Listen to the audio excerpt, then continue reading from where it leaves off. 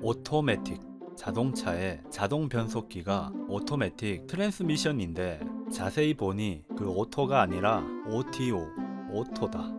대체 이 무기는 어떤 이유로 오토매틱이라는 이름이 붙은 걸까? 오늘은 이 헷갈리는 이름만큼이나 정신 나간 전차를 소개한다. 1980년대 냉전, 소련을 막을 수 있다면 어떤 무기든 허용되었던 시기였다. 유사시 국경을 넘어 진격할 소련군 전차 부대를 막기 위해 전술 핵폭탄 개발과 그 사용까지도 진지하게 고려될 정도.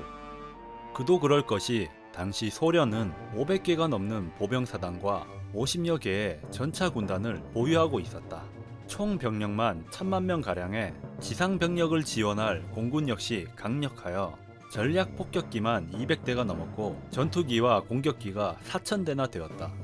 물론 기체 자체의 성능은 서방에 비해 떨어졌다고는 하지만 정보가 극히 부족했던 당시에는 이런 사실이 잘 알려지지 않았고 소련 공군은 서방 군대에게 여전히 위협적인 존재였다. 현재도 그렇지만 냉전 당시에도 각국은 전쟁을 유리하게 이끌기 위해서는 제공권 확보가 필요하다고 판단했고 각 나라들은 소련의 항공 세력을 막을 대공포 개발에 몰두했다. 그런데 대부분의 대공포가 장거리는 미사일, 근거리는 25에서 35mm의 소구경 기관포 탄막 뿌리기로 개발되던 이때 이탈리아의 함포 메이커 오토멜라라에서 자신들이 만든 어떤 포를 들고 새로운 자주 대공포를 개발해 1987년 선보이니 그게 바로 오늘의 주인공 오토매틱 되시겠다. 이렇게 개발된 오토매틱은 탑승 인원 3명, 크기 전장 7.2m, 전고 5m, 전폭 3.2m, 무게 46톤, 엔진 MTU MB 카 500 디젤 엔진 750마력, 최대 속도 65km, 무장 76mm 속사포, 7.62mm 기관총, 전자장비 VPS-05 S밴드 탐색 레이더, VPS-06 쿠밴드 추적 레이더. 이런 스펙으로 나왔는데 일단 단연 돋보이는 게 바로 저 주무장 76mm 속사포. 이 물건의 정체가 무엇이냐면 함포계의 명품으로 꼽히는 오토멜라라 76mm 함포를 속사포 커스텀으로 올려버린 것이었다. 매틱에는 자동이라는 뜻도 있는데 즉 오토멜라라 함포를 자동으로 연사하는 기기라는 뜻인 셈이다.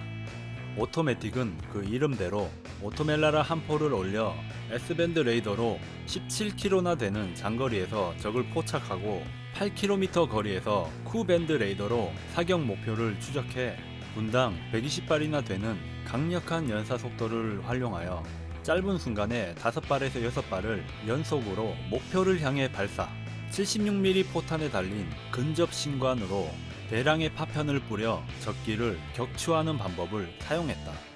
마치 2차 대전 끝날 무렵의 대공포처럼 말이다.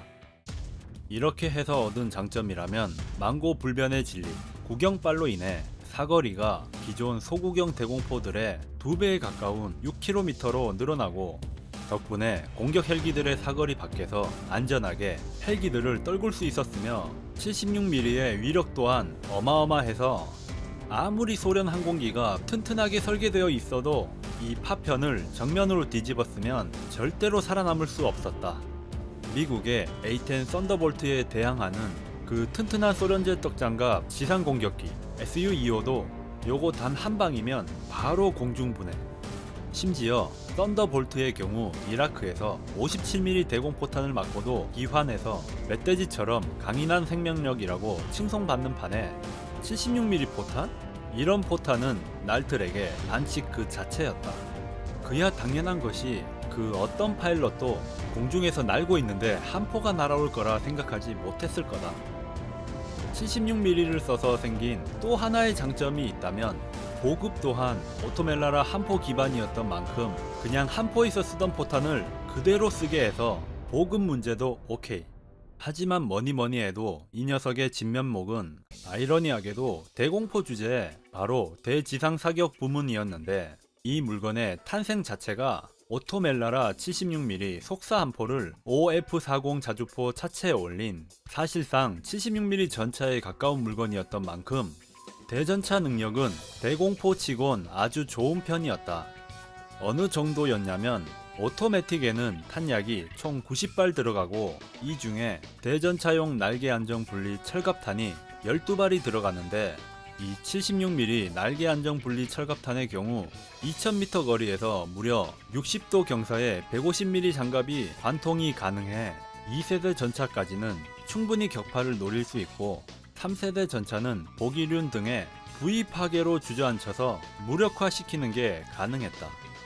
만약 오토매틱이 MBT라고 주장하는 일본의 61식 전차와 싸운다고 치자. 오버워치에 나오는 영웅 맥크리의 궁극기 황야의 무법자처럼 마주친 61식 전차 5대를 연속으로 뿜뿜뿜 처리하는 게 가능했을 거다. 그 전차는 장갑이 너무 얇아서 과관통이 날 수도 있겠는데? 이거 참 쏴도 죽었는지 살았는지 알 수가 있나? 아무튼 날탄을 쓰면 이 정도의 대전차 능력을 보여주는 포인데 만약 고폭탄으로 보병 지원에 들어가면? 자, 한번 상상해보자. 76mm 고폭탄을 분당 120발의 속도로 오토멜라라 76mm 한 포에 최대 사거리인 16km 거리에서 펑펑 쏴제낀다고. 상상만 해도 오금이 저리지 않는가?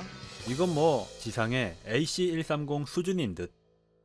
하지만 이런 끝내주는 장점만을 가진 것처럼 보이던 남자의 로망 오토매틱은 다음과 같은 이유로 개발만 되고 채용이 안되면서 존재감 없이 사라지는 비극으로 끝나게 되는데, 앞서 온갖 장점의 이유 중 하나였던 76mm가 생각 외로 소구경 기관포보다 대공 방어에서 우위를 크게 차지하지 못했다. 일단 76mm 속사포의 경우에는 일반 76mm 포에 비해서는 빠른 게 맞지만 소구경 기관포보다는 포탑 회전, 연사력 등이 모두 느렸다. 1982년 개발된 소련의 자주대공포 쉴카의 경우에는 23mm 기관포를 분당 3000발 넘게 쏴제꼈고 무게도 오토매틱의 절반 이하였다. 이는 다시 말하면 오토매틱의 대응 능력이 기관포에 비해 최소 2배 이상 늘었다는 뜻이고, 대구경 포탄 사용으로 인해 6km로 늘어난 사거리가 쉴카의 2배 이상이었다고 해도 전투기 속도가 기본이 마하 1, 시속 1000km 이상이다 보니 좀 더 멀리서 목표를 포착한들 무거운 76mm 포탑이 회전하는 동안 이미 목표와의 거리가 확 좁혀져서 거기서 거기였다. 그나마 그 사거리도 날고 기어봤자 미사일보다는 떨어졌으며 자주포급 덩치와 무게로 인해 일반 대공포처럼 굴리기도 힘들었다. 거기다가 이런 쓰기 부담스러운 녀석이 가격은 또 비싸서 도입 당시 같은 시기에 나온 3세대 전차 아리에테가 대당 60억 정도였는데 오토매틱이 아리에테의 1.5배 수준, 거의 100억을 받으려고 했던 게 문제였다.